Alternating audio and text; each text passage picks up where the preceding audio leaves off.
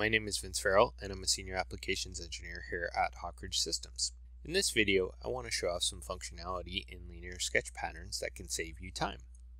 I'm working on a plane propeller here and I want to add in some features for manufacturing.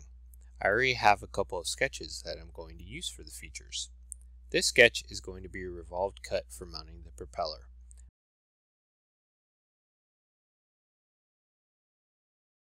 I have a construction line at a 3-degree angle and a square because that is the shape and orientation that I need for this mounting feature. I'll start a linear pattern. The default is the x-axis as the direction for the pattern, but I can use my construction line instead. I'll specify spacing and instances to add a couple more squares and then create a revolved cut.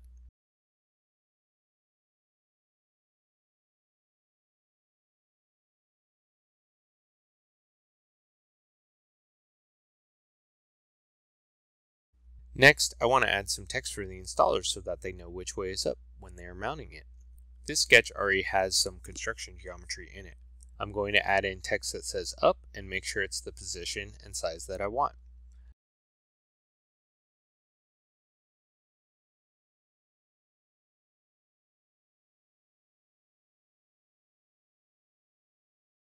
I also want to put it on the bottom of the face.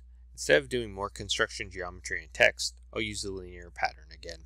This time I could use the y-axis as the pattern direction, but I'll just use this vertical construction line like I did in the previous sketch. I'll put in the spacing and instances and flip the direction, then create a cut for the feature.